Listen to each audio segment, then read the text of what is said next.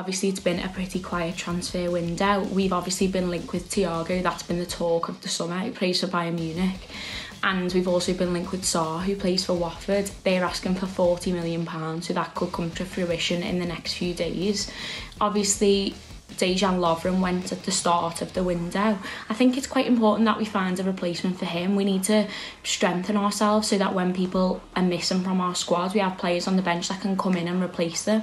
I think last season we got really lucky that the likes of Van Dijk, you know, Henderson, Mane, Salah, none of them got injured, and I think for us that could have been one of the reasons why we won the league. Clubs like Chelsea have made a few signings this summer, like they've brought in Werner, for example.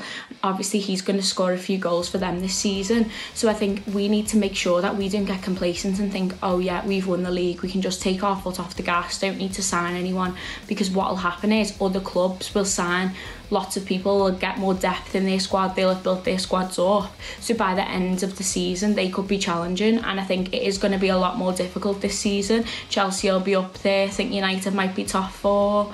A lot of people will be challenging that weren't challenging last season, who maybe didn't have that good a run. So I think for us it is important that maybe someone like Sarr from Watford we could bring in, just would add a bit more depth, which is just what we need. We need a stronger bench so that, you know, teams like Manchester City, who've obviously got some world-class players, even their bench is world-class when they're not in the first team squad. So I think for us, it's really important that we don't just sit back and think, oh, you know, we don't need to sign anyone this season, like, we'll be fine. Because I think in reality, we probably do still need, you know, maybe just another defender or somebody who can beef up the midfield a little bit, just so we're not too weak if one of our players gets injured.